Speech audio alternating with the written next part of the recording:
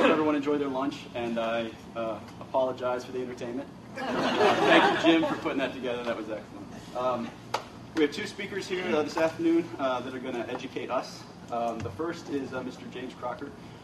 He is the Vice President and General Manager of the Sensing and Exploration Systems at Lockheed Martin Space Systems Company. In his past career, he's been a Program Director for the, take my notes here, Next Generation Space Telescope at Ball Aerospace and Technologies Corporation. He has a lot of experience with NASA, though, even going back to his days at University of Alabama, Huntsville, where he did some design work for Skylab. He's won numerous awards, including the Space Telescope Science Institute Outstanding Achievement Award and 2 NASA Public Service Awards. So please join me in welcoming James Crocker. Teflon and Tang. 2 of the famous spin-offs of NASA space exploration not. We all know that there are an enormous number of spin-offs of space exploration, but Tang and Teflon, I'm sure you know, we're not one of them, or 2 of them. A lot of myth goes into what we do in space exploration, and a lot of myth goes into things, and sometimes the things that are true get lost with, and trivial get lost with the important things. And one of the important things, I think the most important contribution that NASA has made was in the area of systems engineering. NASA didn't invent systems engineering, but certainly in the time that we ran up to going to the moon, and since then, NASA has developed this to a state of the art far beyond what industry had before then. And when you think about it, it was the perfect opportunity. Think about the first thing we do in systems engineering is we really set the high-level requirements. And who set those for going to the moon? Well, it certainly came, I don't know who actually wrote the speech for Mr. Kennedy, President Kennedy, but when he said to put a human on the moon before the decade's out and return him safely to the Earth, I think you see the perfect systems engineering high-level requirements. We're going to do it in a time frame that's defined. What are we going to do? We're going to put a human land a human on the moon, and most importantly, at least for that human and his family, bring them back safely to Earth. Systems requirements at that level were part of what laid out the opportunity for us to, in fact, get to the moon before the end of the decade and return the astronauts home safely. So, can you teach systems engineering? Well, absolutely, you can teach systems engineering. That's what you're doing. But teaching something and have people get something aren't necessarily the same thing. And one of the things I've observed is that systems engineering is special. It's different from many of the disciplines that many of us have. I'm an electrical engineer by undergraduate degree, and I know about electrical engineering. Many of you are probably mechanical engineers or software engineers. And it takes a certain mindset to do engineering. Typically, most of us who go into engineering go very deep into a field. We really know electrical engineering or some subset today, communications engineering or whatever. But to do systems engineering really takes a person who can not only go deep, but who can go very broad. I mean, you've heard of a mile deep and an inch wide. Systems engineers have to be a mile deep and 10 miles wide. I know you know that. But more than that, systems engineers have to do something else. Systems engineers have to be leaders and communicators. And that's not something, I think, that comes natural to many engineers. And so we either have to learn those skills, or we have to have at least a natural ability to carry some of those things out. So why is that important? Well, I think it's important because of a story that's at least 800 years old.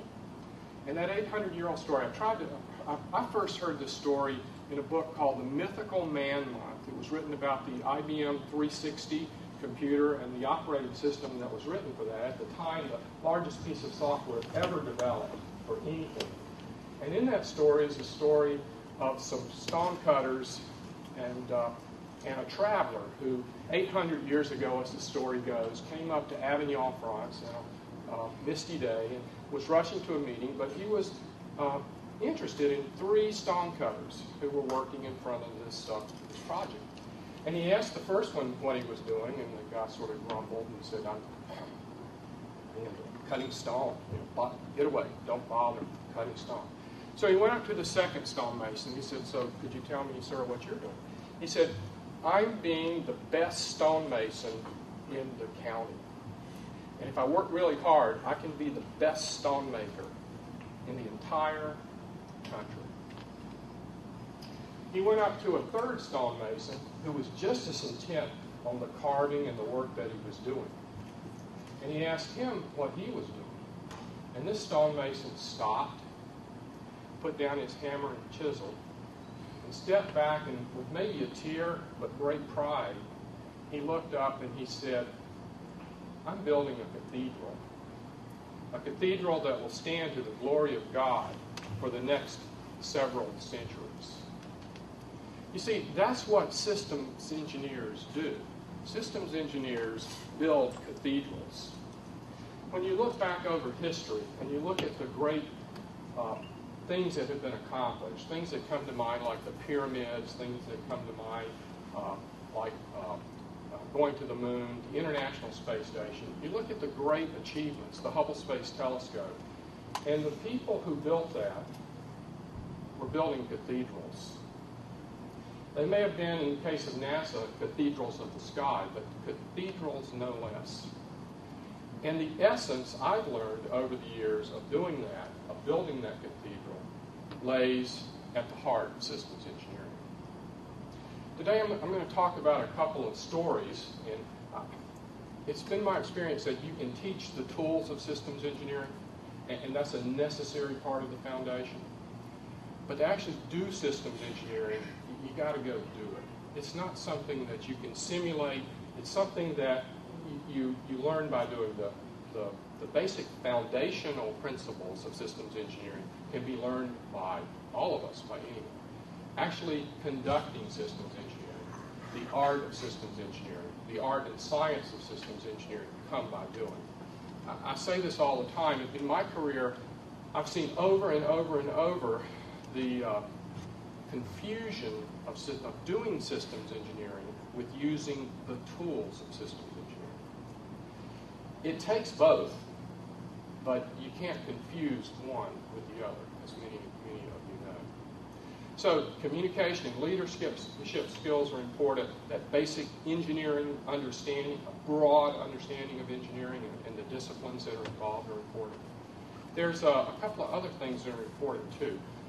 When I was studying management, program management at school, I noticed that they always form a project office with a program manager, a scheduler, a finance and business operation person, and a systems engineer. That's kind of, you can be a little larger or smaller. You might throw a contracts person in there too, but that's the essence of the program office, right?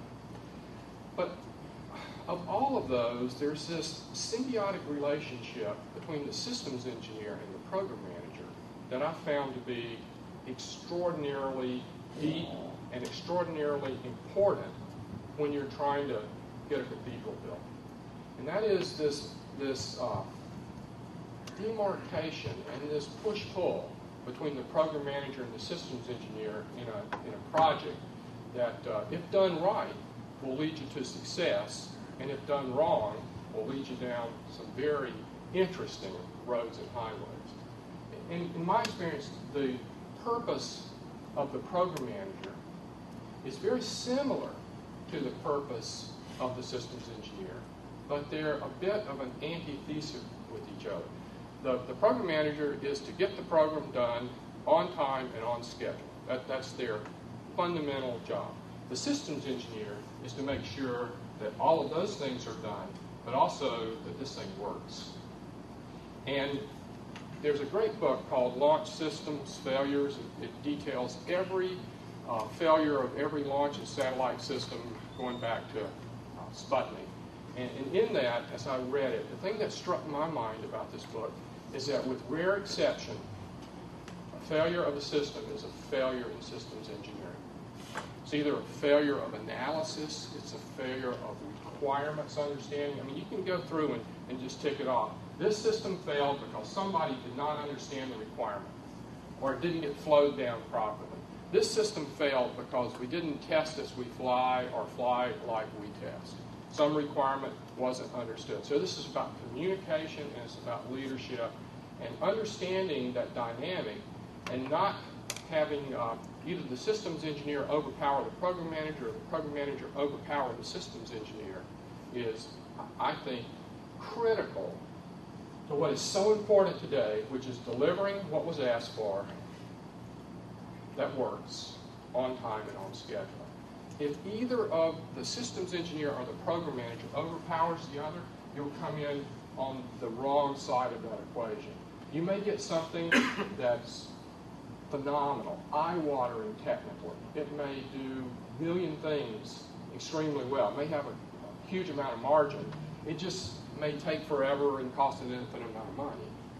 And today, of course we never have, but today particularly we don't have an infinite amount of time and money. On the other hand, it's the program manager side of the brain that's too much engaged. You can deliver on cost and on schedule, and you can have system failures. A lot of people talk about faster, better, cheaper, and that it was a failure. No, it wasn't. If you look, in fact, at what Dan Golden said, he said, you know, we're going to do more projects, we will have more failures, but at the end of the day, we will have achieved more. If you look at the statistics on that were exactly what Dan Golden said they would be. He said, you know, we're going to probably lose 3 of 10, but we'll do 10 rather than 5. So that led to, but in that mentality, program managers drove costs down.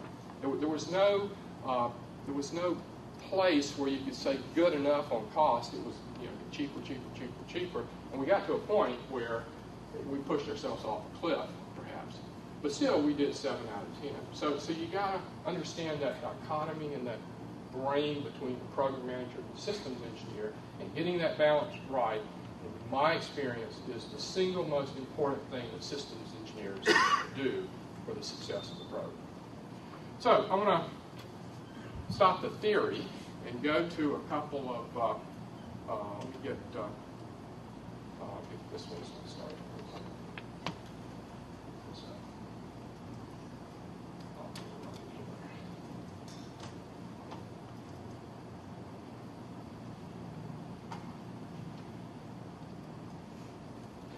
So, I'm going to tell you 2 stories, because I think that stories about systems engineering are the best way to learn about systems engineering. I'm going to tell you 2 of my stories, 2 of my experiences, and then we'll talk about them, see what you think, maybe how things could have worked out differently. The first story I'm going to tell you about is this one. Some of you were here and some of you weren't here in the day that we got the first images back from the Hubble Space Telescope. I was up at Johns Hopkins at the Space Telescope Science Institute, and the images came back down, and they were supposed to look like the ones on this side, on my side, and the images looked like images on the left side. The Marshall team was down. They were thinking, well, we're just not focused. If we can, it must be some alignment problem. Worked and worked and worked. And the more people worked, the more they realized there was something fundamentally wrong. I was down in the basement of the Science Institute sitting with Dr. Chris Burrows. Chris is an interesting guy. Chris was at ESA. There's about 15% ESA membership up at the Space Telescope Science Institute at that time. And Chris was an engineer, but I was an astronomer and astrophysicist, actually. But Ricardo, the director, said, you need to learn some technical things. So he gave him Born and Wolf, and Chris went back and read it on optics over the weekend. He came back, and Ricardo said, you finished it already? And he said, yeah. And he said, so what do you think? He said, well, on page 247, the guy's really wrong. He derived this incorrectly. So you can understand, Chris really knew stuff. He was, I think, the youngest PhD at Cambridge since Isaac Newton. So Chris had written this program, and I said, so what are you looking at? He said, well, I've just analyzed some things, and there's a fundamental flaw in the mirror. Basically, the mirror, I think, has spherical aberration in it. Well, this is the first I've heard about spherical aberration in the telescope, and it was So I said, so what do you do about it? Chris said, well, there's nothing you can do about it. It's built into the mirror, and you can't adjust it out. Those were dark days for a lot of us. It resonated with the country. The Hubble Space Telescope had been, I don't want to say hyped, but certainly anticipated. The day before launch, Brian Gummel had been down. They did a special broadcast. Everybody was looking forward to Hubble. You know, people in the general public like astronomy and telescopes. They can understand it. They can see the pictures. And so this was going to be discovering the secrets of the universe. And so when it became apparent that there was a fundamental flaw in the system, this was the type of press that NASA was getting. And it was not fun to be part of the Hubble Space Telescope program at that time for any of us, in academia, where I was at the time, or industry, or in the government, certainly. You remember, this was coming on the heels.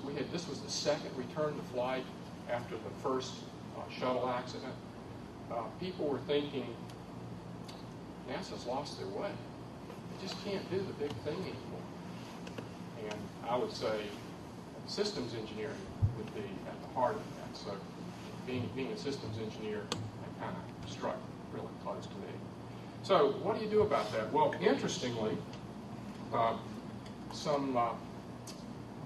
Holland Ford at Hopkins and Dr. Bob Brown said, well, you know, there's a lot of us who spent our life working on the Hubble Space Telescope.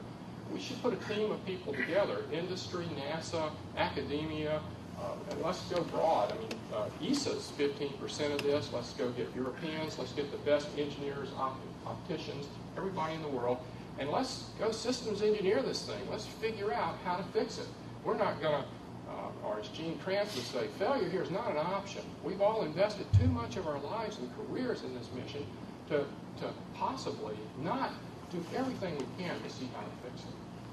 Well, in fact, there was a path already going down. JPL was building the Wide Field Planetary Camera 2, which was a replacement for the one on board, and it was serendipitously fairly straightforward to make a correction in the Wide Field Planetary 2 instrument to cancel out the error that was made in the mirror.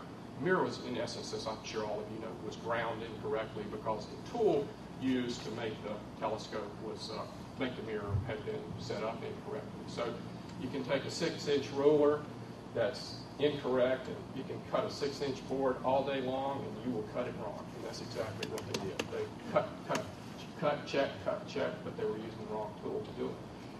So Charlie Pellerin thought this was a really good idea. Charlie ran was the associate administrator for space science at the time. And Charlie supported this, he funded this, and we had several meetings to go out and figure it out. Now, it was a pretty interesting approach. This document, actually I Googled it, you can get it online now, talks about the process, the systems engineering process, and the creative process that was put together. And I think what we finally got to a solution, and it was a bigger solution than just replace the wide field. You see, astronomers were on this committee as well. And what the astronomers knew was you can't do astronomy and astrophysics with just an imager. You have to have a spectrograph. The science comes as much or more from the spectrographs than from the imager. So had we rushed up and just put the Wide Field Planetary 2 replacement in on the first servicing mission, changed those two instruments out, we would have maybe had a PR success, but we would not have had a scientific success. So how do you fix all the instruments was the problem. The first thing that we did was all of the team really focused on the optical solution. It was an optical problem, so we got locked onto the optical solution. Peter Drucker, who's a great management guru, said it's more important to be doing the right thing than to be doing things right. At the end of the day, you have to do both. We weren't doing the right thing. You would think, from a systems engineering perspective, that, well, you focus on the optical solution. When I walked in the room the first day, I looked around, and I knew some of the people in the room were eminent optical engineers from Europe, from the U.S., people from JPL, and I thought, man, I'm an electrical engineer. I know a little bit about optics, but I'm not going to be able to work on that problem. So I'm going to think about a different problem that maybe I can work on. But they did a phenomenal job. They basically did all the math. They said, there's 3 places we can fix this. We can fix it in the far field by putting some sort of corrector plate in front of the telescope. We can correct it in the near field, do something between the primary and the secondary. You can do 3 plates. And here's this elegant 3-plate solution that'll allow you to correct the aberration. We can do it in the instrument field, either like the wide field planetary camera 2, where we correct something in the instrument, or we can actually do something in front of the instrument. And in fact, it was Dr. Bodema at Ball Aerospace who had this rather interesting design for a 2-mirror corrector system. But the problem was we also had an astronaut, Bruce McCandless, who was on this committee. And as we put these ideas forth and ran the math and showed the sensitivity to thermal and vibration of all these different designs and got the best one for this, they turned to Bruce and say, so Bruce, how would we put this in the telescope? McCandless, as you probably know, was on the first deployment mission, but Bruce had worked on making sure the telescope was serviceable and how to do things for really 10 years before more than that, before the telescope was launched. So Bruce knew the Hubble Space Telescope intimately, and Bruce would say, as any astronaut, would say, well, I can do that, but they won't let me. They won't let me because it's too fragile to carry up in the shuttle, or they won't let me because it'll place the crew at risk, or you're going to ask me to go down the barrel of this telescope, and they're going to be worried that I'm going to snag my suit or can't get out, so you can't do it.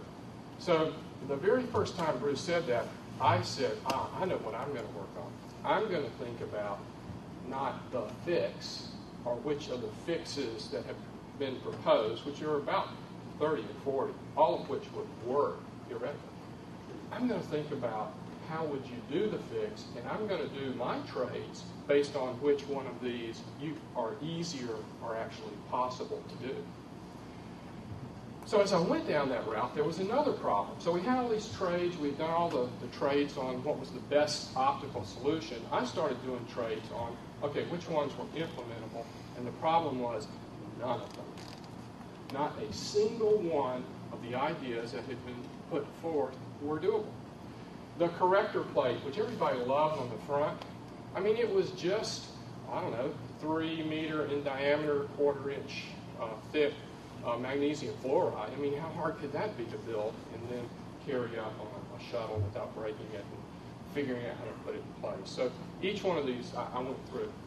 I had built models of the focal plane out of styrofoam. I'm a really great model guy. When I think about things, I like to see them. Built things, and so I was going on and couldn't figure out how to do it. Had an epiphany in a shower in Munich where we were having the last meeting, where the maid had actually left these showers in Europe, they go up and down, and they on the little rods and slide up and down. You see them here now, but today it's kind of unique. And so I did this and slipped it out, and when I did, it just dawned on me that I had to get into a different thinking space to solve this problem. And the different thinking space was, what if we sacrifice one of the instruments? Because there are 4 instruments in the aft shroud of Hubble. If we sacrifice the least usable, the one most effective, which would be the high-speed photometer, we could put a new instrument in, and all those optics could be in that instrument, and then, just like that shower, they could deploy out and put the corrective optics in front of the other instruments. So this is what, because I built these models, I knew that the focal plane of the telescope, where these 4 telephone booth-sized instruments came together, was really only about the size of a large pizza. And all of the apertures for each one of the instruments were fairly close together, within an area about this big. So if we took one of the instruments out, packaged these optics in it, put the instrument back in, it could then flip out these corrective optics in front of the other instruments. And when I put the chart up, McCandless' face got really, he said, that'll work. He said, that'll work because that's the way we designed the system to be serviced. So what we had done was we had all been focused on the optical solution, which wasn't the problem. The problem was different. The problem was, how do you get the correction into the telescope? And that came up with the idea of CoStar. And as a matter of fact, if you walk down the block just a few blocks and go to the Smithsonian, this is a picture of CoStar now deployed over in the Smithsonian. Because on the last servicing mission, when we took the last instrument out, all of the new instruments had this CoStar correction built into them. So we don't need CoStar anymore. Taking it someplace, I'm not sure where. Taking it someplace. Yeah, I was just down there the week before last. Oh, they're going to move it over to where the telescope is. So they've got it packed up. So they got it packed up. Okay, so you can't look at it. So that was kind of one thing. So the first lesson I got from this is make sure you're solving the right problem. It's so easy to get locked into solving a problem that you know how to. It's sort of like, when you lose your contacts or you lose something and it's dark, you want to go look for it by a street light. It's really easy to get locked into doing something that you know how to do, as opposed to solving the real systems engineering problem in trade of understanding what the real problem is. And so that was the lesson to me from CoStar. The other thing is one about leadership and salesmanship. When we proposed this idea, we all thought, it was so hard to get here. We thought it was just the obvious solution. When we tried to sell that, we got a million reasons why you shouldn't. And the one that was the most powerful, the one I had to think about the most was, well, wait a minute. If you put this in the telescope and you deploy all these arms, and you can't get it out of the telescope on the next servicing mission, we've not only lost, or it doesn't work, we've not only lost this instrument, we've lost all the actual instruments. So we thought about all of the secondary implications, the unintended consequences of putting CoStar in. And we had a simple solution, and that was by some simple design features, we eliminated that problem. Number one, each of these arms naturally would have a dual redundant motor to deploy it or stow it. But if both of those fail, there's a little shoe here, and when you retract the tower, those little shoes flip each one of the mirrors up. And then somebody we knew would say, well, so what if you can't retract the tower? We said, well, we have a dual winding on the motor, but on top of that, there's this 7/16 inch bolt. That's what the astronauts use to actually install all of these instruments. You run that bolt back, it turns the whole motor arm, not the motor itself, but the whole casing. So even if the bearings are frozen up, it would pull this back. So we had anticipated what the objections would be, and we had simple, this didn't add anything to the design on the front end. Putting a shoe on this on the front end costs nothing.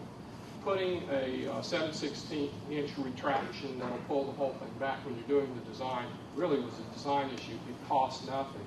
So it added nothing. Now, to do it on the other end would have been enormously expensive, so we had thought about that.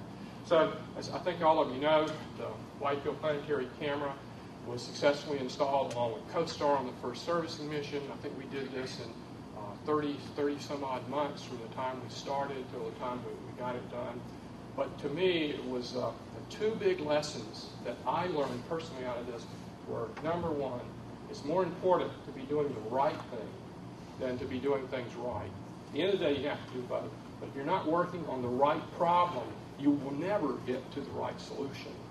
And then secondly, part of systems engineering, particularly a new approach to doing something, you really have to think through this whole thing to the end. What are the objections going to be? Not only from a technical, but from risk, particularly from risk, and this also the political environment that you're working in. NASA at the time could not afford a failure.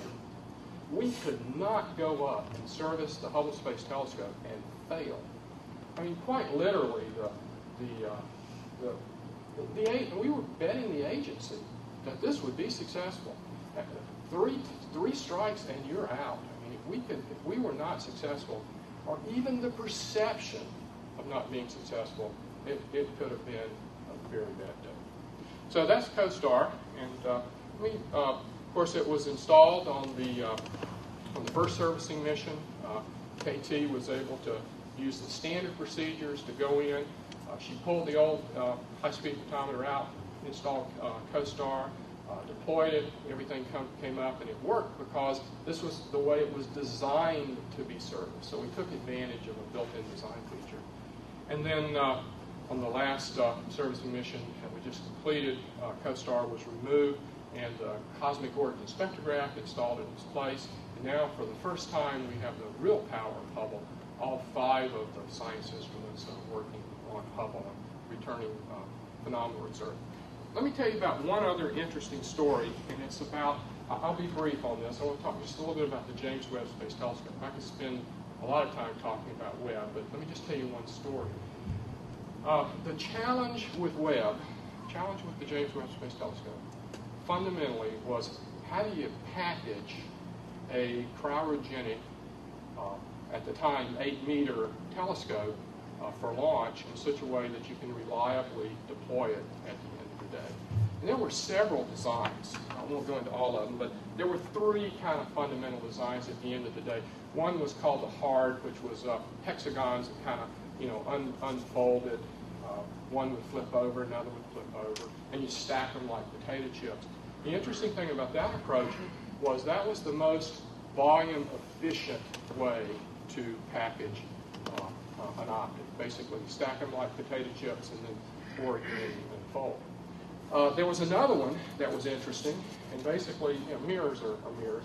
Another that was interesting was basically one that was kind of popular design. It had never been flown, but people basically took the mirror and they broke it into a fold-up, fold-down pedal.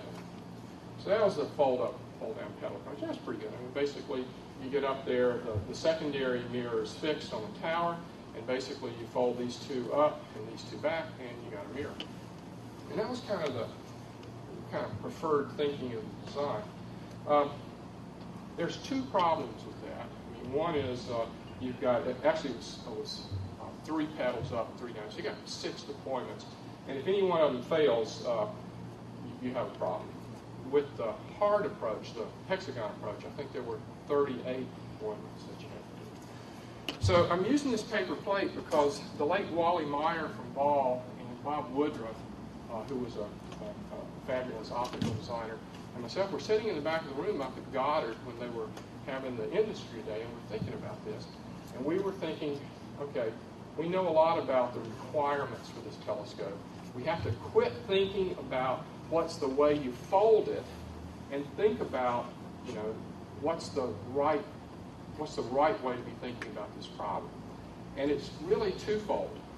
The 2 biggest problems you have to solve were, number 1, how do you fold it so that you can deploy it the most reliably with the fewest number of deployments, number 1.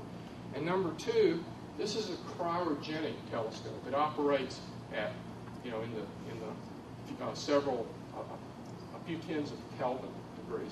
And so the other problem is going to be the thermal connectivity of the backplane. You get a degree or 2 difference across the backplane because of its conductivity, and it's not going to hold its shape. So there were some pipe plates. You know how hard it is to find these today? These were in the back of the room at Goddard at the time. So I went up and picked up a pipe plate, and I said, Wally, if we fold it like a table, like one of these drop tables, then, and as a matter of fact, if this is the reflective surface, and then the secondary is on a 3-bar linkage, then to really get a really good 4x8 meter telescope, you just get 1 deployment. Basically, the secondary's got to flip down. And then if the 2 wings do deploy, then you've got a full 8-meter telescope, and you've done it with 3 deployments. And that was like half of anything else. But the most important thing was every other design tore the backplane. And when you tear a backplane, you've got to put the thermal conductivity back together. So you're dependent on some sort of connection now that you've got to remake for the thermal conductivity. Whereas if you fold it, you don't have to tear the backplane. And you could even imagine having a copper strip down the fold here so that you have a continuous thermal backplane across it. So in essence, although Ball teamed with TRW and this sort of thing, that concept of the design actually survived. And so when you look at the James Webb Space Telescope today, you'll see this chord fold, we call it, or drop leaf table fold. And the way we got to that design was thinking about what the real problem was.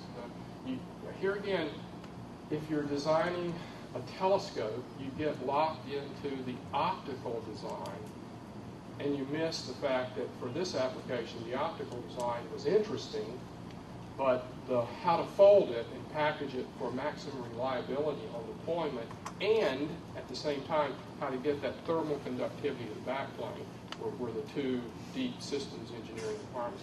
So the thing I learned here again from this is it's more important to be doing the right thing before you do things right. And so both of those were really great education for me. So you can see how the telescope is stowed, and basically the 3-bar linkage deploys the secondary. Once that happens, you've got a really good telescope at that point. And at that point, you've got a telescope that actually performed about 80% of spec. And then you deploy the two outline wings, and you have the whole thing. So systems engineering is an art, and I say it's an art because it's art in the sense of practice. You don't learn to play an instrument by reading books. You learn to play an instrument by playing an instrument. And if you're going to play in an orchestra, you learn to play an instrument by playing with others. And the thing that I like most about these stories is that you're playing with others. It was not. When you look at both of these in retrospect from this side, well, of course, that's the way you would do it. But when you look at them from the other side, when you don't know how to go install this thing, it's different. It's the best solutions are, well, of course you would do it that way when you figure it out. But trying to figure it out is not easy. So getting your mind into a systems engineering approach of what's the right question to do this. I think if you just take one thing away from what I've told you today, it's more important, or first, I would say, make sure you're doing the right thing, because you can't do the wrong thing right, no matter how hard you try. So with that, I'd like to spend a few minutes with questions. I'm glad to take, we play Stump the Speaker. Is there a mic? Do you need a microphone?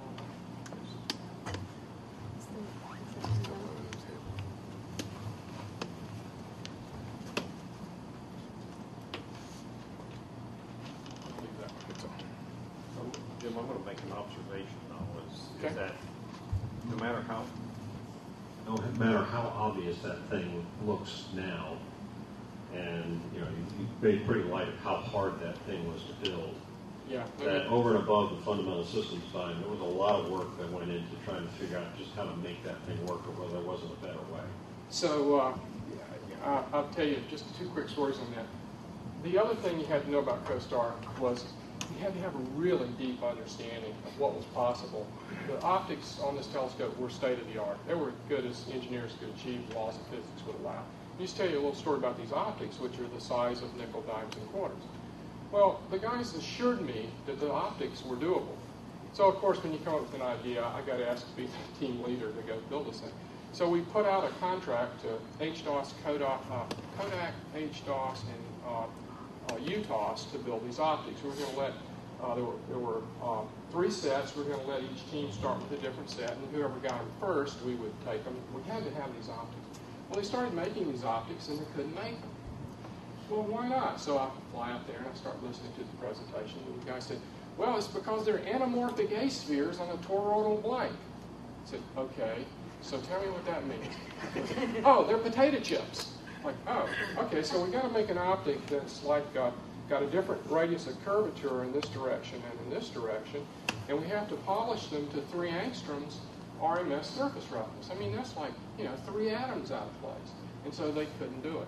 Well, Frank comes up to me, he says, well, there's this little company out in California named Tinsley, and I think they can make these optics. So we on a plane, we fly out there, and they said, yeah, we can make those. And they said, well, show us how. I said, we can't.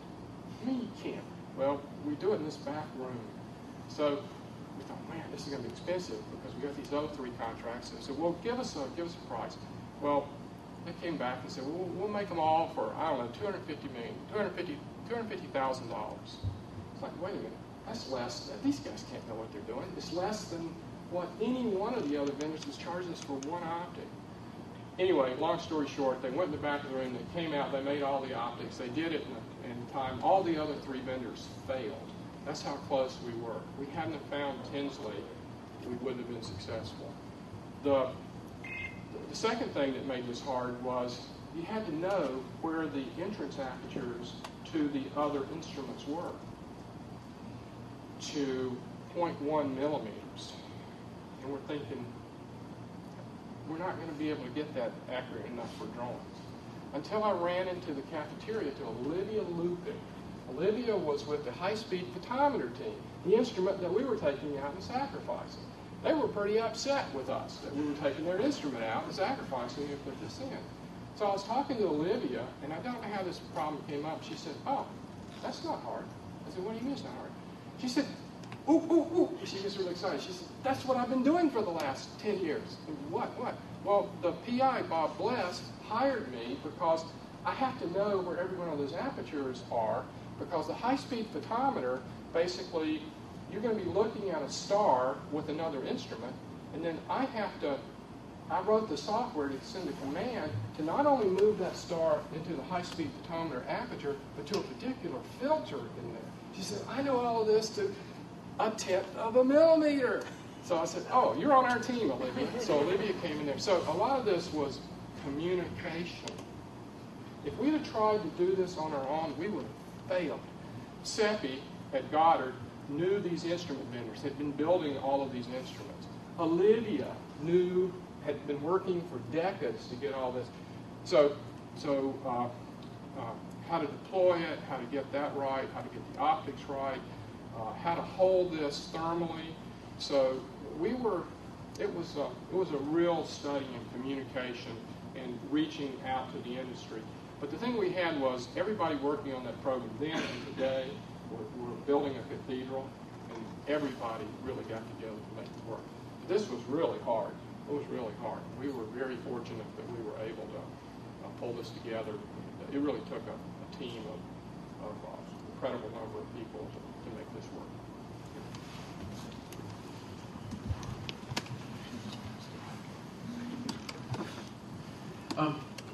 Question, and it'd probably be real hard to answer, but oftentimes, even throughout history, not just what we're doing in NASA, serendipity occurs.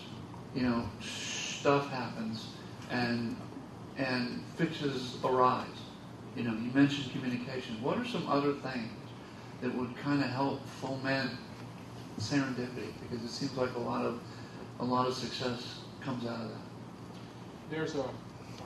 I couldn't agree with you more about the serendipity part. I'll say 2 things about it. One is there's a wonderful series. There's actually a book. It was also an NPR series called Connections by Burke. And he talked about how coal miners in Wales ended up needing a pump, and because of that, it really led to the development of the internal combustion engine. So you go on, and there's these serendipitous things. My experience is, as a matter of fact, there's a recent book out that actually says the rise of humans as a species actually came about because of trade, because cities actually formed as trading centers, and ideas spread like viruses. So somebody who was building boats would learn about something that somebody was doing, building carts, and so it was this serendipity actually led to an explosion and to why humans dominate the planet. I don't know if I believe that or not, but that's some of the latest theories in anthropology. So I think that to help that process, two things have to happen. One, systems engineers, who are usually the architects of these systems, need to be more than broad across their discipline. They need to be broad. And by that, I mean, if you look in my briefcase, I'm reading The Power Broker, which is about politics in New York in the 30s. And I tell you, if you don't think that what we do has some political side to it, you should think again. And another book is The Cambridge Lectures by Hawking. And so I think that, first of all, you got to get out and read what's going on or has gone on across a number of fields. When you look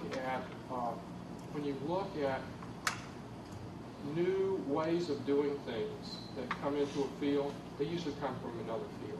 So you just need to be broad in your reading. But secondly, it's this kind of interaction. It's getting people together and telling their stories about what worked, what doesn't work, this sort of thing. And it's like I'm so pleased to see having somebody from GM come in and speak, because the automobile industry is going through a revolution in innovation right now as they switch to electric vehicles, and the thinking of how to put all of that together. It's a really hard question, but I think that we're driven because of being engineers to go deep into something. We have to want to get out and go broad. And in fact, the best systems engineers, I personally think, are those that just have an immense amount of curiosity. When you go up to something and you see something that has nothing to do with anything you're doing on a day-to-day basis, and you don't understand it, or you don't understand why somebody does it that way, you just have this burning desire to say, gee, I wonder why they did it that way. And so I think it's that desire that sets the best systems engineers apart, that they really don't like anything they don't understand, why somebody did something that way. There's almost always a reason for the irrationality of humans, and it's usually not irrational when you get to the bottom. It's just get to the bottom is really hard.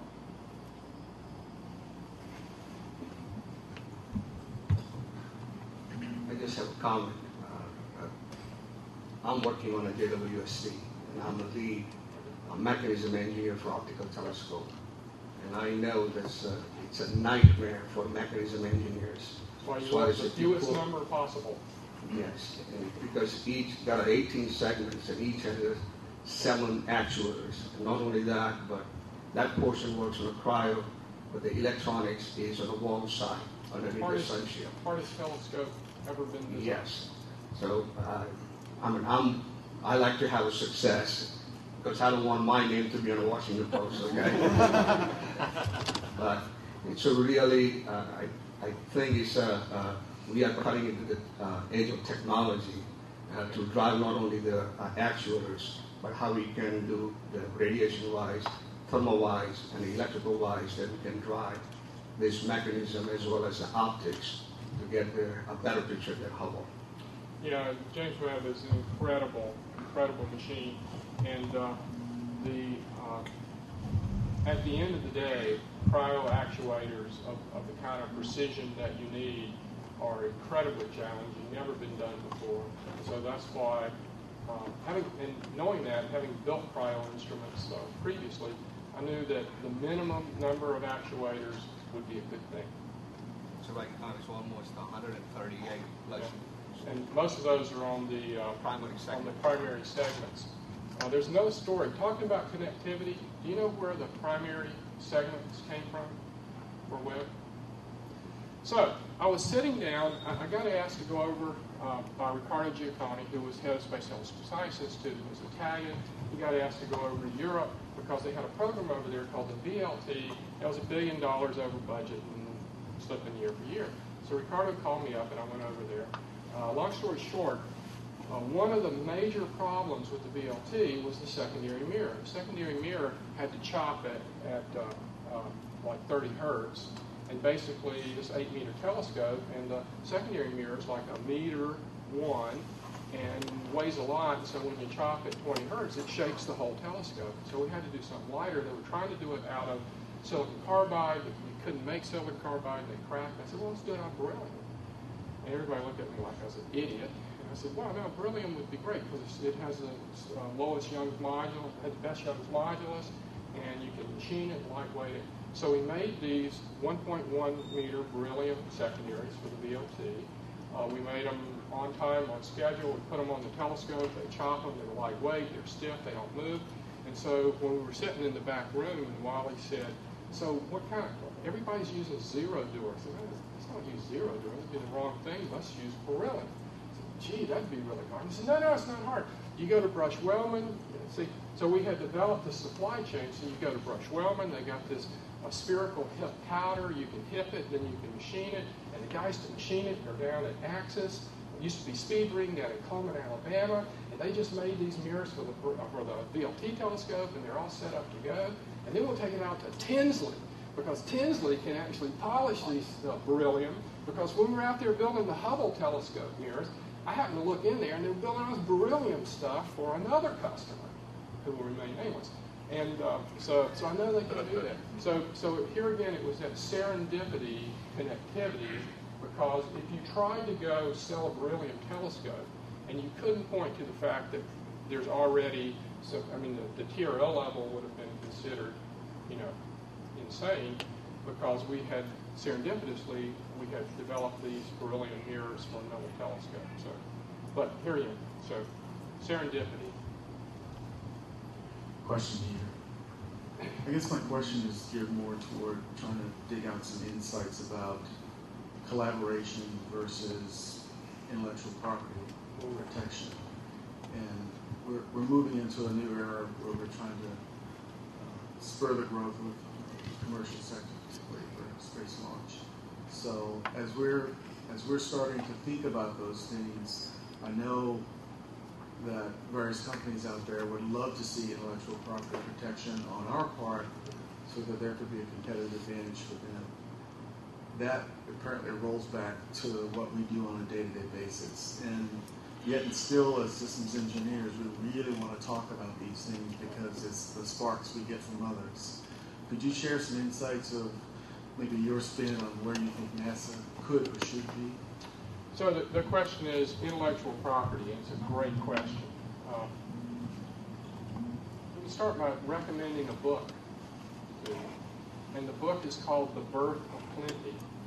And it asks the fundamental question, what happened in the late 1700s that caused an acceleration in people's lifestyle worldwide? What happened? What were the things that came together? Because for millions of years before that, fundamentally people lived at, 99% of people lived, 99.9% of people lived at a subsistence level. So the book explores the things that came together that changed, revolutionized things. And I won't list them all, I'll just tell you one. One was property rights. And basically, if I can have a way where I'm legally protected so that the fruits of my invention are protected, it encourages me to go off and do something. Many systems and countries before that time, as a matter of fact, my grandfather, my great-grandfather, claims to have invented, and I don't know this, but he claims to have invented the Coleman planter, which was a seed planter that kind of revolutionized planting and pulled behind, and it was stolen from him. Okay? So that was kind of the way that things worked. The law did not protect property rights, either land or particularly ideas. The first telescope actually was patented in 1608 by Hans Lippershey in the Netherlands. He didn't get the patent because they said, oh, gee, just put two pieces. How could that be? You didn't invent anything. You just put two pieces of glass together. Truth of the matter is, they saw the military application and they were hoping to keep it quiet because you can spy scope. Right. So this whole thing about property rights really comes down to a deeper level of you want to share things, right? But when you don't have the ability for companies to have property rights, then you won't get investment from companies. So a company's not going to put $100 million into something unless they can protect that investment or those ideas in one of two ways. One is trade secrets, so they just don't tell you what they're doing. That doesn't work well in our environment because we want to know what you're doing, because we want to know if it's going to work. Because just because you're building a rocket, and you may give me the rocket, I'm going to put $1 billion satellite on it, so I want to know that your rocket is going to be successful. So the way this has kind of worked itself out in our society is in academia, people get rewarded for publishing. So you get tenure because you've shared your ideas, and that's how you get rewarded. In the industrial side, basically, you spend your money, your time, and your investment, and you get intellectual property. And so that's how you get rewarded. I do work, I read with a number of universities, and the biggest problem we have with universities is getting the property rights to the IRAD worked out. Some universities want you to give them money and do the research and then they'll publish it. But it's hard to convince a stockholder that you should give me money so I can give it to somebody else so they can share it with everybody. So this is a really hard problem. So, however, what I believe is that the way you approach this is in two levels. One is basic research. You really don't know what the application is. You're doing basic research maybe to get some ahas, and usually when you get basic research, that's 10% of the problem, getting it to a commercializable, usable form where all the money gets invested. So a lot of times the TRL 01 things, people kind of share that because it leads to these serendipitous things and that sort of thing. But above that, it's very hard to do. I don't know how you do it because you got to tell me what the incentive is. Because there's certainly an incentive on the user side to get as much free stuff as you can, but that incentive is a little short-sighted because what you really want to do is have companies invest either their own money or their own IRAD or if nothing else, then their A team to be working on your problem. But if they don't walk away with something from that, they have a hard time explaining it to the people who pay their salaries or to the shareholders who support it. It's a really interesting problem, and the only way I've seen it really work in the long term is at the end of the day, somebody has to walk out with something that has either a trade secret or an IP, intellectual property to it. Otherwise, it's like the Coleman Planner. If you think you're going to invest all of your time and effort into this, and then you will have no fruits of your labor at the other side, it will stifle creativity and innovation. At least that's what the Birth of Plenty says. Second speaker today is Mr. Robert Vitale. He's the Senior Staff Research Engineer at General Motors. Worked a lot of advanced technology vehicle concepts, including the high wire concept. I don't know if you guys are familiar with it, but if you Google it online, there's some great videos of it. Drive-by-wire, fuel cell propulsion. I followed that up with some work on the appropriately titled Sequel hydrogen vehicle that was the first to travel 300 miles on a single tank of hydrogen. Interesting there. And currently he's working on extensions of those, fully electronic vehicles with autonomous control. So please welcome Robert Vitale. Thank you, Rose.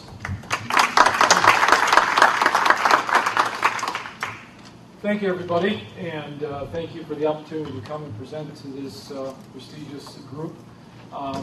When I got the call from my boss, who actually couldn't make it today because he was flying in from Shanghai, asked me if I could come in and talk about some of our projects and some of the concept processes we do within General Motors, I jumped at the chance. What I want to do today is bring things down from the Hubble level down to the ground level and talk about some of the things that we do at General Motors. And it's great to talk to a sister division, by the way. But basically what we What we have within the corporation is a process by which we go through and we look at a lot of ideations. And where do ideas come from? I'm sure that in the process of going through your program here, you run through those issues and those questions all the time. Where do the ideas generate from? How do they get started? How do they get grown? How do they get wrapped around? How do they get produced? And how do they get promoted? So basically what we do within the company is start with a concept initiation. This is a very fundamental term every engineer and everyone developed or working in engineering understands and starts to learn through experience. I've been with General Motors 34 years. I started at R&D back in 1976 and grew with the company and learned quite a bit about this type of approach. I also am a double E by academia and training. But during the process of my 34 years, I learned to be an ME, I learned to be a manager, I learned to be a promoter, I learned to be a marketer, and I learned to be quality. So I sort of kind of have been fortunate to wrap a lot of those areas within my understanding. So where do we start within GM? We start with a kernel or an idea. And that kernel generates a lot of talk, a lot of buzz among different groups. The kernel is generated from any number of sources. Many times it comes from leadership. And leadership being our directors, anywhere from our board of directors down to our immediate bosses. It comes from engineering that says, that had the aha moment that we discovered something or we thought of something that can fix an issue or enhance an issue. It can come from marketing. Our marketing department within General Motors, like any automotive company, constantly looks at what the competition is doing and what the customer and what market trends are doing. And sometimes it comes from customers. General Motors, for a number of years, has an open policy of looking at ideations or ideas sent in by customer base. And we have recently, since we've reorganized after our bankruptcy last year, we've really, and you probably have seen this in the media, we really have hyped up our interface with customers significantly to the point where our North American president, Mark Royce, is out at dealerships talking to customers on base levels, getting ideas and getting input and feedback. So this kernel, or these set of kernels or set of ideas, are sort of kind of gathered together, and much like I was listening to when I got here earlier today, gets into generating different ideas, or brainstorming. Everybody knows the term brainstorming. Every engineer knows the term brainstorming. We go through, we look at those ideations, and we build variants around those. So we take a single idea and we tear it apart. We try to see how many fathoms there are to that idea, and what are the variants approaching? What do they work with? Do they approach technology? Do they define a need or satisfy a need? Do they look at performance or customer experience? So unlike your organization, you have a pretty finite set of customers. Whereas with an automotive company, we have a very wide base set of customers. Everybody that drives a Cobalt to a Cadillac. So there's a number of ideas that we look to brainstorm to satisfy that wide bandwidth. After we've gone through a number of brainstorming processes, and I've done brainstorming sessions, which everybody here has done, they've lasted a half a day or they've lasted a full week, depending on the bandwidth of the ideations that we were developing and the areas of the corporation or the product that they would hit. Once we get past that phase, we go through what's called the down selection, and we allow the really premier ideations or innovations to start to bubble up to the top. And at that point in time, we sort of kind of gather these and template them, and we start a project initiation, or we begin our project to start scoping out how we can move these ideas or these new innovations forward. So the most feasible solutions we look at these are just 3 bullets I've just sort of arbitrarily picked. They can be new technologies, they can be benefits, or they can be viability. But there's many other bullets out there that can support the development or down selection of the brainstorming areas.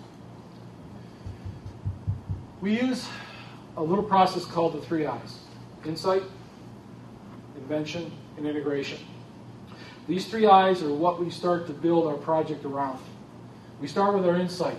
In this case, understanding our customers, understanding their needs, understanding their wants, understanding ideas that come from customer-based approaches. From insight, we move into invention. We know if we have a series of ideas that are sort of kind of already been out there a little bit, and we want to expand on them and maybe apply them to a new product, then we can go into and looking at how those meet or how those match with unmet needs. We do search, invent, and share. So the invention process is pretty innate within the corporation from the standpoint of we do a number of templates, but we also look at how the innovation can benefit very, very far visions. And then once we get past that area, we get into integration. As was stated before, you really don't get into understanding until you build hardware. Until you build the items and you have the touch, feel, understanding, and characterization of the systems, whether they be a subsystem or a complete holistic system. So we at General Motors try to live by much of this approach. This is not that old. This whole area of approach is only about 15 years old. It was developed back in the mid-90s, late 90s, where we started to learn that if we looked far enough in the future, and it was interesting because as I was sitting over here earlier in the afternoon before your session, I heard the term look 20, 30 years ahead in a vision. And that's basically what we have been doing for the last 15 years is try to identify and get our arms wrapped around what our industry would be like 15, 20, 25 years from now. So once we go through this, let's take this and sort of kind of matrix it out and look how we format our template of project within General Motors.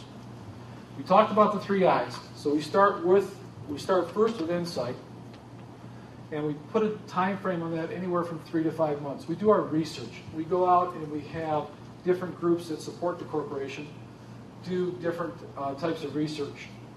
And this is what we call our learn portion of our cycle, our learn, create, build cycle. So we look at this and we go through and we define future opportunity for space of the ideations that have been generated. We start to identify critical skills needed for the project. Who do we need at this portion of the problem? We talked about bringing team members in. So we bring people that are good in strategy, people that are good at knowledge synthesis, and people that are good with customers. We also at this point in time look at suppliers, outside suppliers. And we also begin to form our team. One of the things that we've learned within General Motors, and I know I've learned explicitly, is that when you bring team members together, you often bring people together that wear a mask or a filter over their brains. Okay? I heard the term working out of the sandbox or working outside the box. If you're going to do innovation, you have to break down the box and get rid of the sand altogether. The problem is that we understand people come into a team that are brought together from all different parts of the company, and many of them wear these face masks like they're swordsmen. And these masks act as filters. And those filters are based on experience, understanding, academic backgrounds, and even their own personal outlook on life. Many of you, I'm sure, have been inside brainstorming sessions where you come up with an idea and you post it up there and somebody listening goes, "You got to be kidding. It'll never work. It won't happen. Never work. Forget it. It's not going to work." Okay? It's those type of people that don't allow that filter to fail or that mask to fail and allow the ideas to flow in and try to get their arms around them to try and see if they can go through the innovative process. After the insight portion, we move into invention. Now, 2 to 4 months seems like a very short amount of time for invention, but that's just an arbitrary statement. Sometimes invention can go anywhere from 6 months to a year, depending on the complication and breadth of the project. Here we create, and we bring again in creative problem-solving people. Now, that's a pretty broad statement, but that creative problem-solving group includes engineers, includes designers, includes graphic artists, includes animators, and includes a wide breadth of group of people in order to support that. And then we get our deliverables looking at strategic concepts, and we prioritize development. So based on the specific application of the project and the goal for the project, this time of invention goes through and sort of marches on into a templated area where we start to find out where we get into the areas of intellectual property, where we get into the areas of innovation, and where we get into the areas of product application. Will this idea fall into a product line, or will this idea fall into a new development altogether, something that's outside the box? Once we get past that area, we start to look at integration. So we get into the build mode. We go through and we start to look at our critical skills of product design and product development. Here we bring in our production people, and we say, okay, you people are the experts at building these in a mass approach. Bring costs down, make quality parts, make a mass amount of parts. How can we do this part of the integration to build this specific type of vehicle? And at this point in time, we also have deliverables of experience. We make an experience demo. In other words, we make it real. Again, getting back to the touch feel part of understanding what's out there. External organizations include fab shop, production capable suppliers. We go outside. We do contractual with suppliers. We try to keep as many of our skill sets within the corporation. But because of the situation of the last few years with our economy and the redevelopment of our company, many of our outside production suppliers are helping us to go through innovation. And at this point in time of our company, we're also now bringing our suppliers into the early stages of development. So sometimes our suppliers will show up at the invention mode or show up even at the insight mode because we utilize some of their skill sets as well. It gets into an issue here during the invention if you have a supplier in to do IP. And getting involved with a supplier to do IP can bring into many conflicting issues based on how the contracts are written. So once we get past the integration stage, let me talk one more thing about, before I leave this, is we talk about team and resources. Many of the teams that are assembled to do these specific types of projects have two types of characters in them. We have a core team and we have a support team. The core team is assigned by leadership, and the acronym is program manager, lead engineer, design manager, lead designer, analyst, and graphics specialist, are all the type of people that will stay on the project from start to finish. Then we rotate people in from different support areas to allow to get support from areas that we need specific critical skills. Such as, for example, in the Insight, GPR is our global product research team. TI is a total integration engineer. CI is a climatic engineer, integrator, and then we have a trends analysis. When we get over to invention, we bring in a design engineer, designer, animator, graphics, and knowledge management. And then as we get into our integration, we get in again to design engineer, designers, packaging, animator, and graphics. Because you have to understand that many of these subsystems that are being developed inside this framework can include hardware, software, graphics, human-machine interface, propulsion, electrics, networking, just a wide bandwidth of subsystems that we have to integrate. If we take that matrix and build it into sort of kind of a circular motion, we've come up with this little design that we developed about 5 years ago called User-Centered Design Innovation. It begins at the centroid of the matrix, where we start with product scoping. As we go through the rotation, we did that learn, we did that create, and we did that build. This circles around all three of those. So as we go through and develop specific ideations and innovations, we continually rotate within this matrix. At a certain level, the ideation will do one of two things.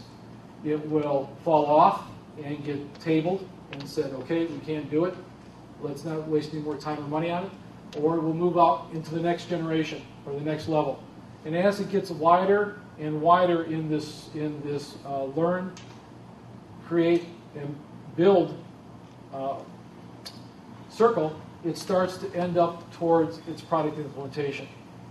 So we go through, we do project scoping, we look at ethnographic concept generation, we build functional mock-ups, we get user feedback. We actually will do clinics. We'll take a mock-up that's only partially designed, and we'll take it out and we'll showcase it to the public, or we'll showcase it to a specific sect in the market and allow them to look at it and allow them to give us feedback. That helps us to continue the process. As we move out, we refine the concept, go into build production of a feasible proof of concept, and if that proves positive, it makes its way all the way up to product implementation. At that stage of product implementation, what happens is the ideation of the project gets handed off to a brand new group, a brand new set of engineers and support personnel. At that point, it gets moved into production. We are here to develop the ideas and generate the ideas from proof of theory all the way to a proof of concept. And once that gets accepted, and it's usually deemed by our leadership as the go, no-go from their standpoint, it gets handed off to our production people where they go through and take it into development. Because they have to develop, they have to make it cost-effective, they have to make quality, and they have to do it in mass. So these are just some little sidelights of some of the things that have been worked on over a number of projects over the last few years. We had one up here where we had customers who said, what can we do to our SUVs to help them with their dogs? They want to be able to have something so that the dogs, they can carry their animals. And who in here doesn't love their animals? Okay? And we had customers say, well, you know, what can we do to help the animal in the back of the SUV? We want to design some sort of a platform for them. We want to make it easier for them to get in and out of the vehicle. So we actually designed a ramp system that fits in the back of a tailgate that can easily fold out. And as it turned out from that process, we actually developed a twofold idea. One, the idea the ramp works to help the animal, the dog, get up into the back of the vehicle. The second is, if we leave it in place and fold it down, it now becomes a secondary table if you're tailgating. Okay? So those are the kinds of things that sort of kind of blow out and give us the ideations. So here you can see we got a picture of the design of the ramp here, and then here it's in position as a ramp. So these are the kinds of interfaces that we have within the ideation generation. So we learn as we go. We learn our mistakes. We use our mistakes because to fail is normal. You always will fail. You will fail, but you fail to learn. That's the key.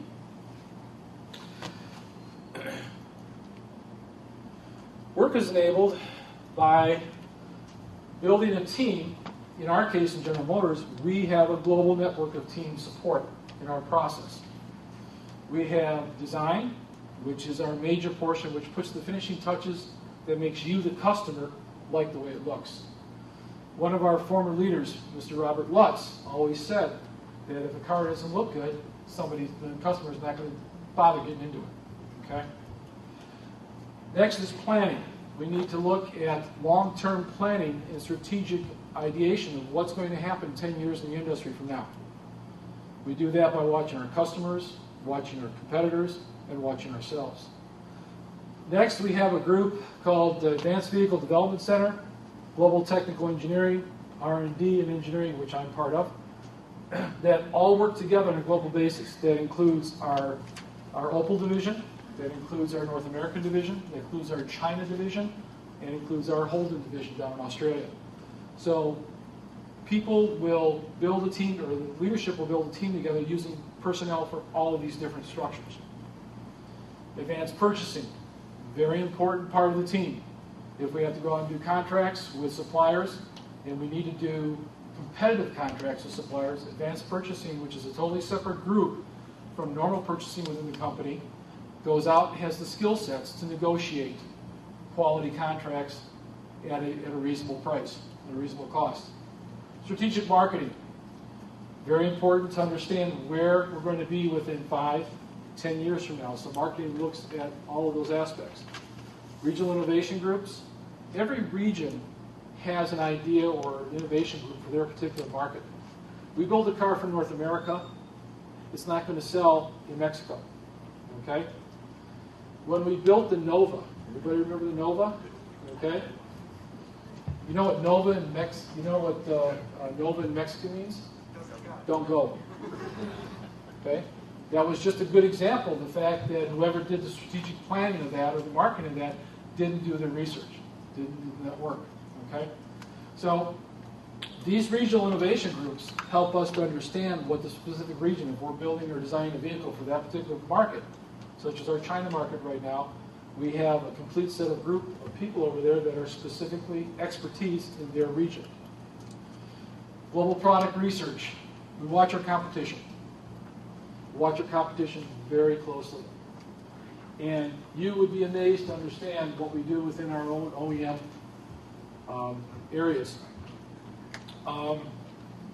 There was a point in time when I was, part of my job was doing competitive assessment. And I remember when I was doing teardowns, we bought a Prius, 1997 Prius, with right-hand drive, bought it right from Japan, not even the United States yet. And we did it to do a competitive assessment on their technology and how they work. That Prius, and if you drive a Prius, please don't take this the wrong way. My oldest son, who's a double E, works for Toyota. Talk about our dinner conversations. Okay? This Prius couldn't get out of its own way. It was a rattle trap. It was noisy. It was terrible on performance. It was a right-hand drive. It was unbelievable. Well, Toyota actually finally understood that the American market would not approve of that vehicle because of its performance. So they held off its introduction over a year and a half to bring it more into what the U.S. customer would like. Chrysler, when they first brought out the PT Cruiser, came to us and said, hey, we'd like to take a look at your Corvette. We'll swap you a Cruiser for a Corvette. We did. We dropped off a Corvette at Chrysler, and they dropped off a PT at us, and we went through and did our own analysis. Things like that have been going on for a number of years, although the public doesn't know. But it helps because the OEMs, such as Chrysler, Ford, and GM, all watch each other very closely. And it's now to the point where we're all watching each other's backs very closely. Technology planning.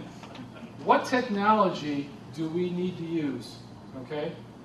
A good example between Ford and GM, for example, and I use this all the time, is Ford has come up with Sync. Now, Sync is a very popular addition to the vehicle. Who here has one inside their vehicle? Okay? Do you like it? Are you happy with it? You love it. Okay? They did it right because they went to Microsoft and had them build it for them. Okay? Who here has GM products? Okay, thank you very much. I can now afford the plane ride home. Okay? Have you ever used your OnStar? Okay.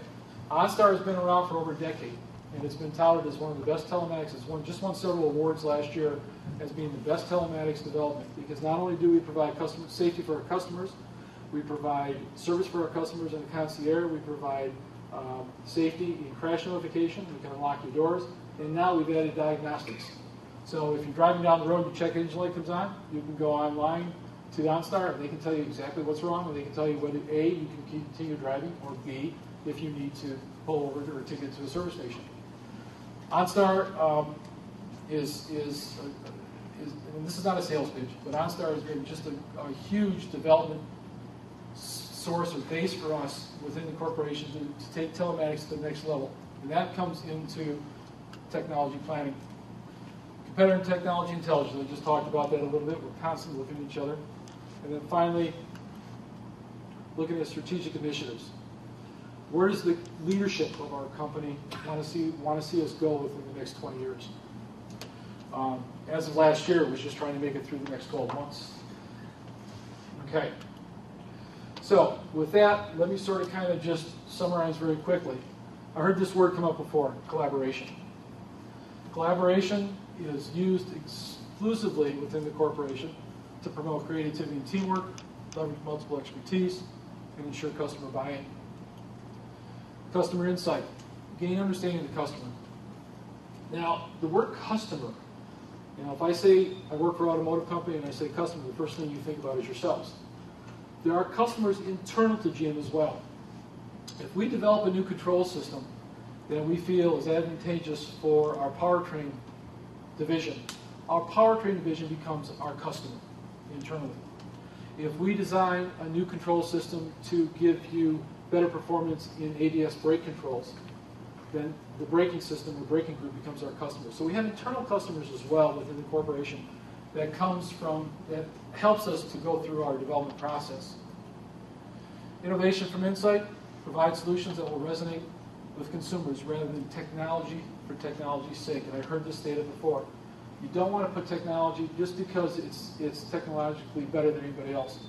If the customer derives satisfaction out of it, it enhances their experience, then it's worth it. If it's there just because it's a new tech process, it's not worth it. And then finally, a demonstrator iteration. Makes the development process faster, more effective through cycles of learning, going back to that learn, build, or learn, create, build cycle, and then building the mule properties to validate the theoretical.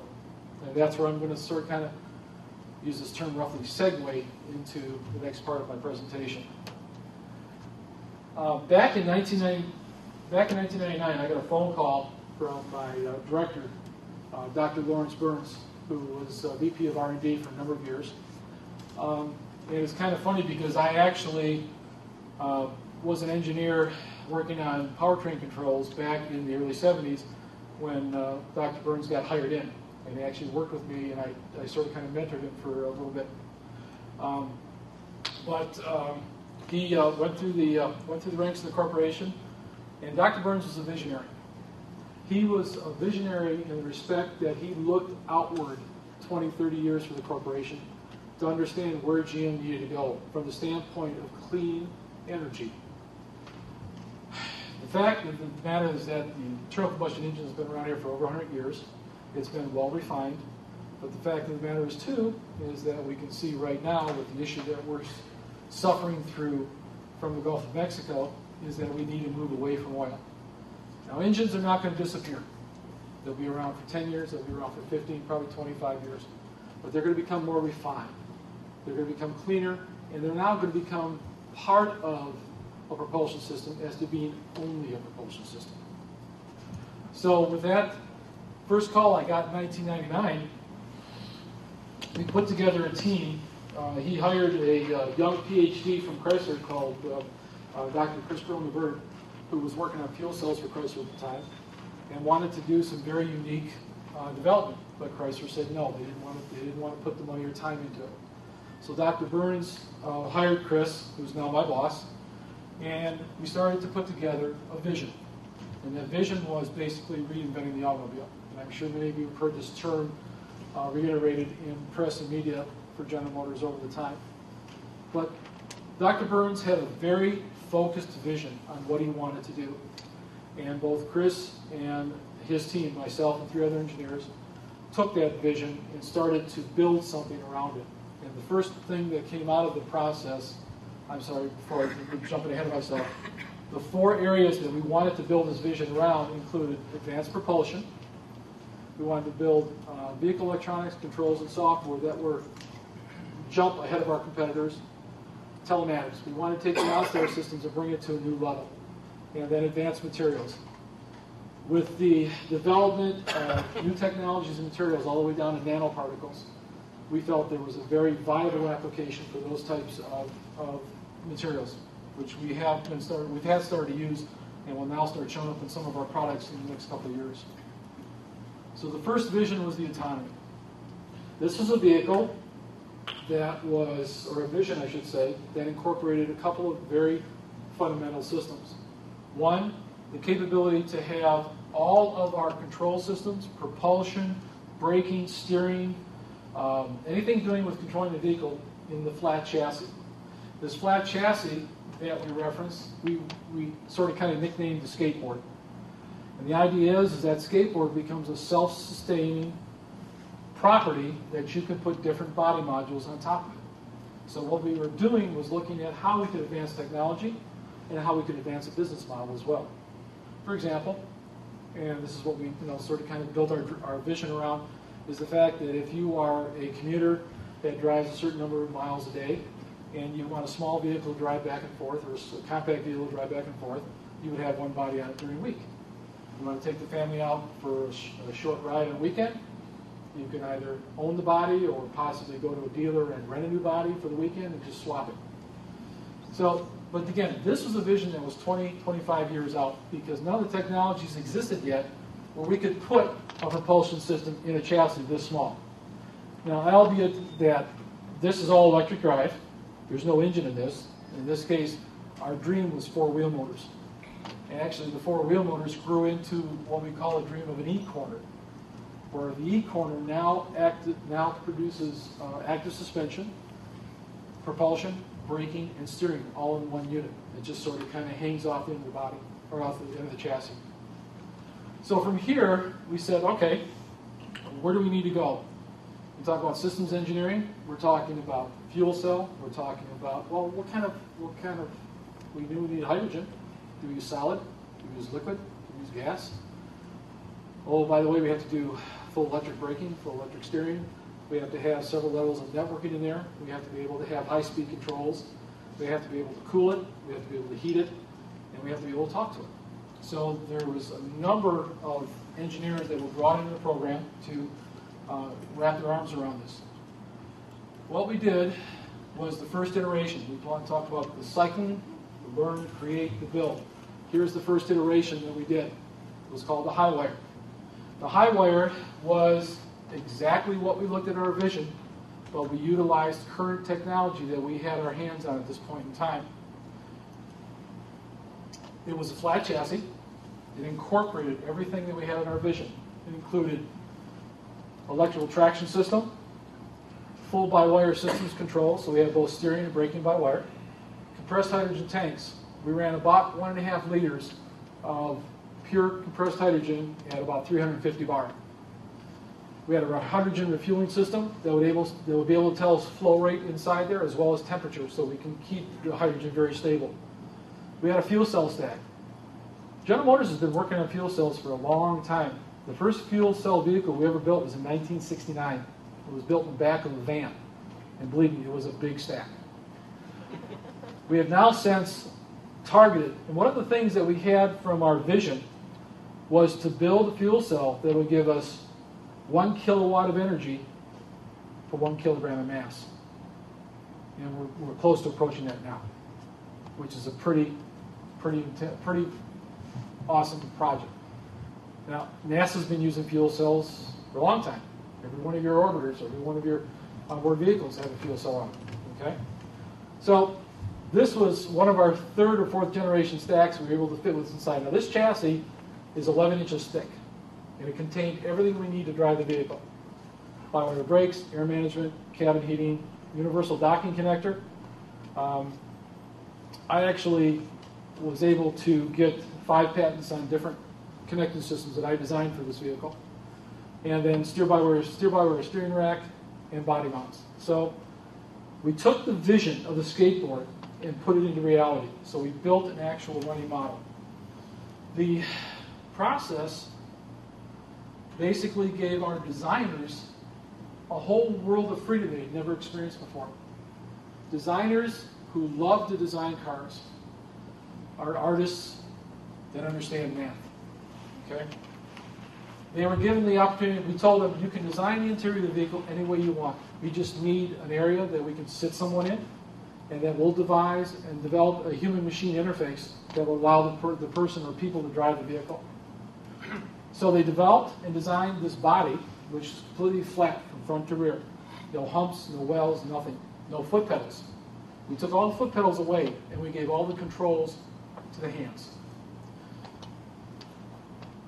This particular unit, I had a good deal of design. I had a team of engineers working on this, and basically this vehicle was driven by twisting for throttle, squeezing these hands for braking, and then we used a cantilever system for steering back and forth. When you first think about it, it seems a little bit arcane on how it handles, but it actually handled very well. In order to test our theory, we built the vehicle in Italy. That was fun. We actually brought in a gentleman who had just broken both his legs in a skiing accident, and we asked him to drive the vehicle. We wanted to get his response to how to drive the vehicle because he couldn't use his legs. They were just broken. They were going to come back. But he drove the vehicle and found it very natural to drive it. We felt it was really nice to drive. And that gave us a great feeling because we felt we were on the right path.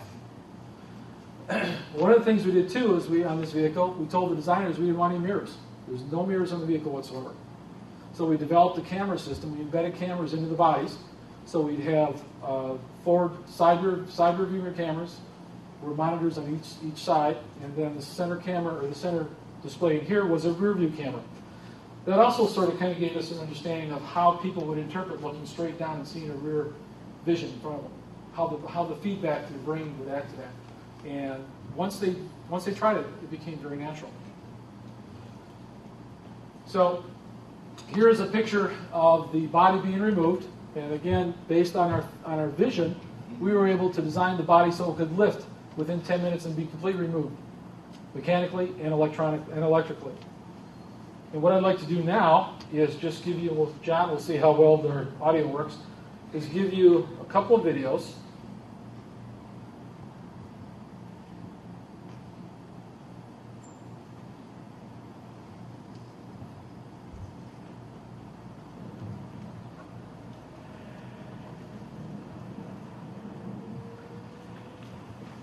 Hope we're getting the audio here or not. Turn this guy up a little bit. Yeah, there you go. There you go.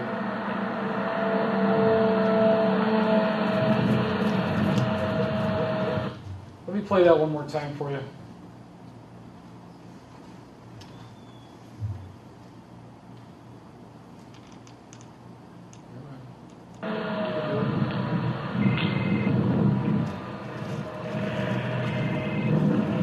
I would affectionately say it's making its first initial orbit. Okay. This was one of the first times that we drove a vehicle in public, or we had public and journalists there. The sound you're hearing is actually not the fuel cell; it's the air compressor inside, processing the air, atmospheric air, under pressure to be pressurized in the fuel cell stack to mix with the hydrogen, and then go through the process of separation. So the vehicle was kind of interesting to watch and observe as it drove around.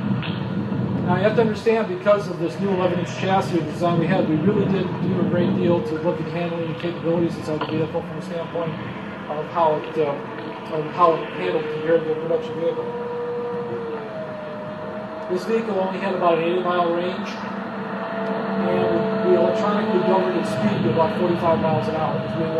We were going to let journalists drive this vehicle, and other people were going to make sure they didn't get too carried away. This next video is of a couple of young engineers. Oops. Where'd they go?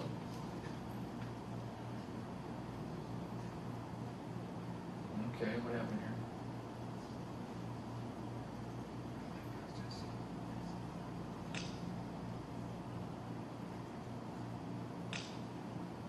Let's close this guy.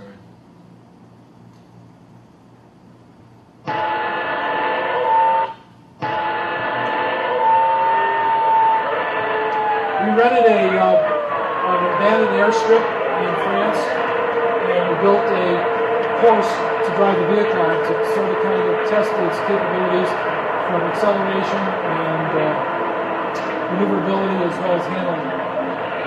So as you can see, the steering system is just a cantilever approach.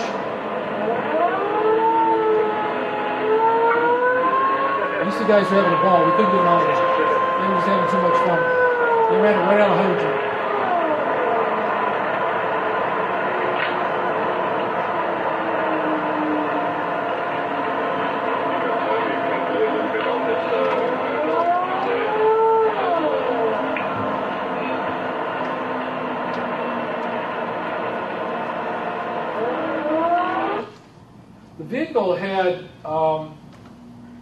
The vehicle had no lithium-ion batteries or battery systems on it. The fuel cell was the total source of energy on the vehicle. So it had a very poor performance. It took almost 14 seconds to go from 0 to 45 miles an hour. And that's totally unacceptable by any driver. Okay? But it was only a partial iteration of the theory. It was only the first level of development. Once we were successful. We actually built two chassis. We built 2 chassis and 1 body. And we actually did this complete project in 19 months, which was really an excessive, or I should say an aggressive project. And what we did is we had 1 chassis go down a pathway to develop all the propulsion system, and we had 1 chassis go down the pathway to develop all of the controls and electronics and networking, so that we could merge them together as we got closer to getting everything developed up to a certain level, blend everything together under 1 chassis, and have it work. And that process worked rather well for us. So you want to talk about bringing several groups of system engineers and support engineers together to work as a team. This was very critical. The chassis was built with cooperation from a company called EDAG and our sister division in Mainz-Kastel in Germany.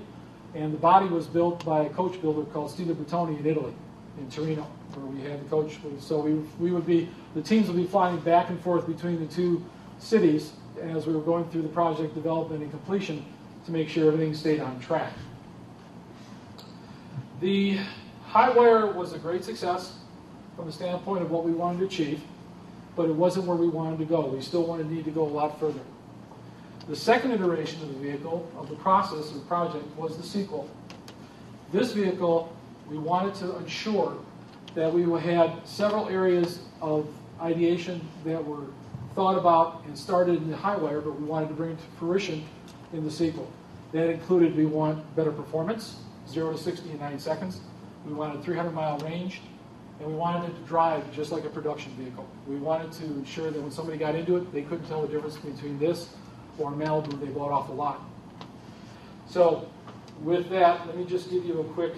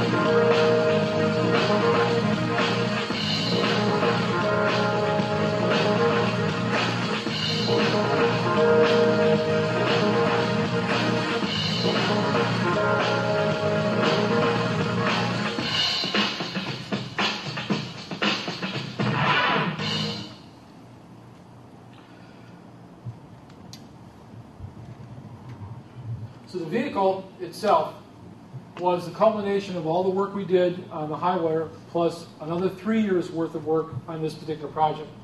It took us 3 years to do this project because we basically were looking at the fact that we wanted something that was completely roadworthy, had all the amenities of a standard vehicle, and when somebody got in and drive it, they didn't feel any different than they were driving a normal production car.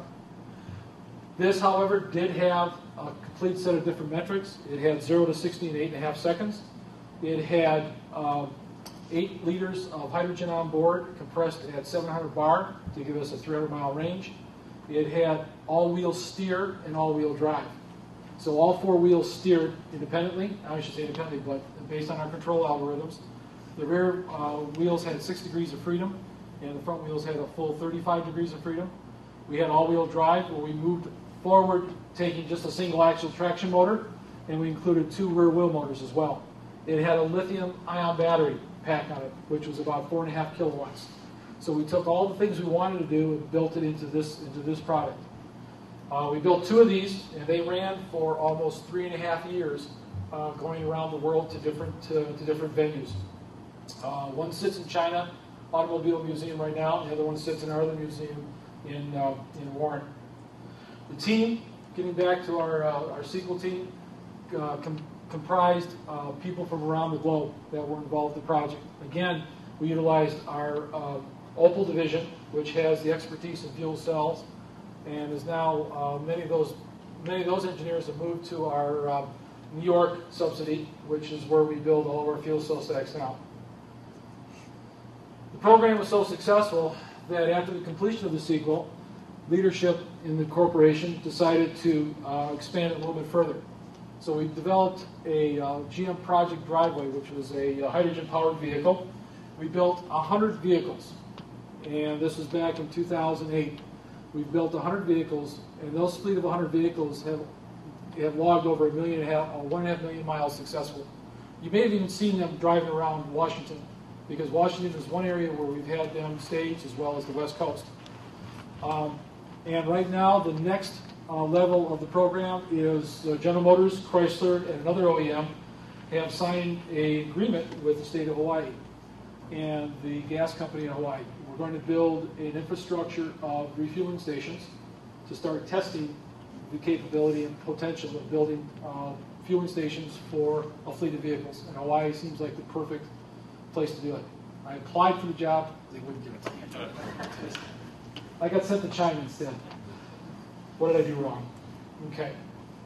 So with that, what I'd like to do is move into the next the next project that I've been involved with, the electric network vehicles.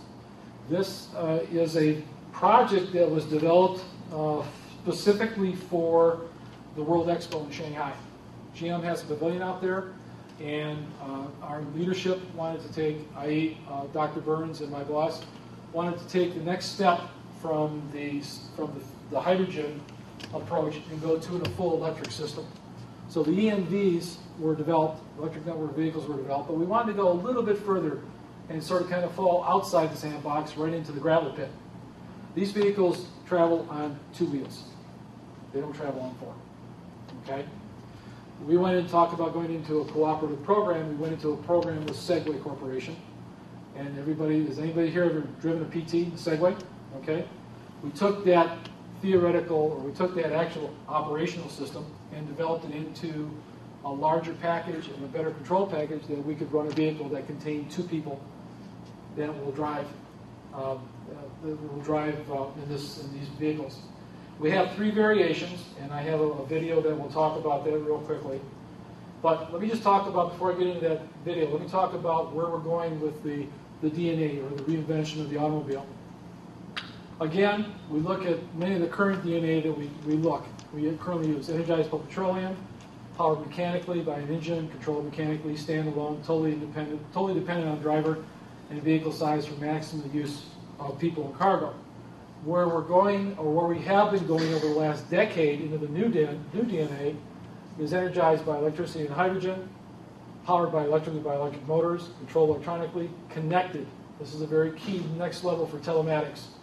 And then also semi and full autonomous driving, which I'll talk about in a moment, as well as vehicles tailored specifically to specific use. This is especially interesting right here, because we're going to put this in production in November, when the vehicle, the Volt, comes out. The Volt vehicle is totally powered by electric motors. Even though it has a small engine on it, that engine has absolutely zero to do with propulsion on the road, other than to maintain battery charge and provide onboard power to the rest of the systems. So it acts as a genset on the vehicle. I'm sure everyone here can relate to that. Full propulsion is controlled, is driven by the electric motors, and there is no mechanical connection between the engine and the wheels whatsoever. The engine only runs at 2 speeds. It runs at a low idle condition, or it runs at a specific fixed speed for the generator set. Getting back to talk a little bit about the autonomous approach, one of the things we've done on the electric network vehicle is build in the capability to understand where I am, what's around me, and take me where I want to go. We have onboard GPS systems and digital map systems inside of our onboard computers that tell the vehicle knows exactly where it's at in reference to its position on Earth, GPS plus some other technology. What's around me? It has the capability to sense both visually, ultrasonic, LiDAR, as well as connection between one vehicle to another, transmitting data back and forth of where they're at. And then take me where I want to go. The capability to program the vehicles where you would like to have them take you, and then follow a specific path, obey all the traffic rules, and deliver you to your place in a safe mode. We also, on the MV vehicles, designed a interface for a smartphone so that you basically can have the smartphone and call the vehicle when you need it. So if it's parked in the parking garage 3 blocks away, you can get on your phone, talk to it, tell it, come on, get me, I'm ready to go to work. It will wake up, pull out of its... This is not theory. We have exercised this. It will wake up, drive down the pathway, and you can see on your phone where it's at, because it will have an overlaid map. It will also show you vehicle speed, battery state of charge, and any other thing it wants to tell you, like, maybe we need to, the cup holders are dirty or something like that. So we've taken that level of approach to do this. Here's an interior shot of the vehicles. One of the things, again, here is it's a fully electric system. We have deployable HMI systems here. And again, we went back to the very same premise we did with the high wire, was where we have all the controls in hand. We have steering, throttle, and reverse, and these are deployable. These are left-hand and right-hand drive as well. Well, the one thing I didn't mention was on the high wire, with the push of a button, that whole HMI system goes from left-hand drive to right-hand drive. So we allowed it to be utilized in almost any country. So, by-wire deployable, autonomous drive capability. Well, you can autonomously drive while you're sitting in it as well. Unique interior for 2 passengers, small footprint, full electric, full circle turn-on axis. We don't need reverse. You can turn on axis, turn on a dime. These particular vehicles have a 40-kilometer range and a 40 kph speed limit. Full telematics with onboard cameras and sensors. One of the things we also allowed to do is that we said, okay, if you're driving autonomously, what are you going to do? You can read a book, watch a movie. Well, we developed a video chat system where you can talk to another vehicle. You can talk to 3 vehicles at once, or you can talk to 3 vehicles and someone that's at home through their system. So we built that capability in as well. We exercise that capability. Full connectivity, V2V, video chat, ID, and mapping. One of the things that we're looking at in the next advancement of technology for telematics is the capability for vehicles to understand their environment. Okay? What's going on in traffic patterns 3 cars ahead, 3 miles ahead? How often are you in a situation in driving that all of a sudden traffic stops, but you have no idea what's going on? The approach we've taken is that with what we call V2V, vehicle-to-vehicle interface connectivity, is that if a vehicle is at the front of, say, this traffic jam, it can broadcast situation or broadcast information either to the other vehicles or to the infrastructure being the government. Okay, in other words, everything that's like all the way down the pathway of the roadway. And then a smartphone interface. Okay, with that, I'd like to show you just one real quick.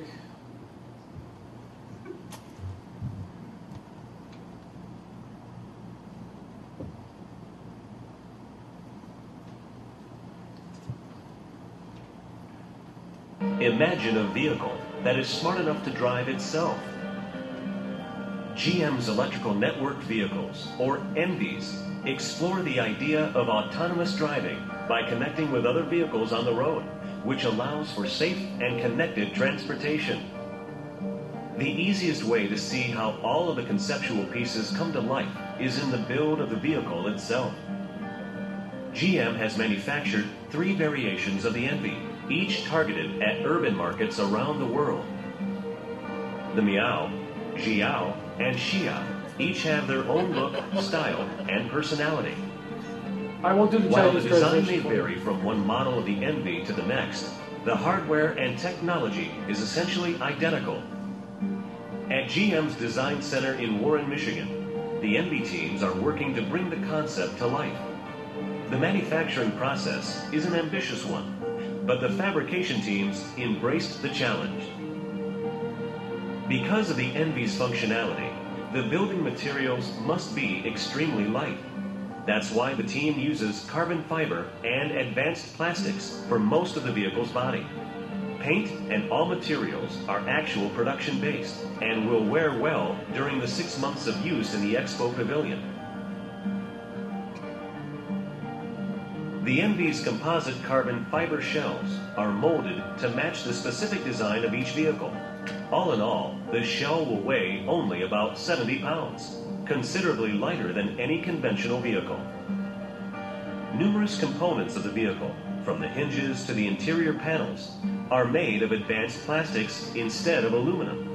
Not only does this reduce weight, but plastic parts can be manufactured in days instead of weeks, saving valuable time in the production process. The ENVIs will be pieced together at a framing station. This is where one of many quality checks takes place to ensure proper functionality of the vehicle's many components. The 3 variants are beginning to take shape. The assembled shapes look like futuristic bullet trains and mini helicopters. As the complex parts of the vehicle are added in the manufacturing process, the unique characteristics of the ENVI become more evident. The ENVI reimagines some of the most basic components of a vehicle, from the door to the seats. Meow has the look and feel of a mysterious, high-technology autonomous robot.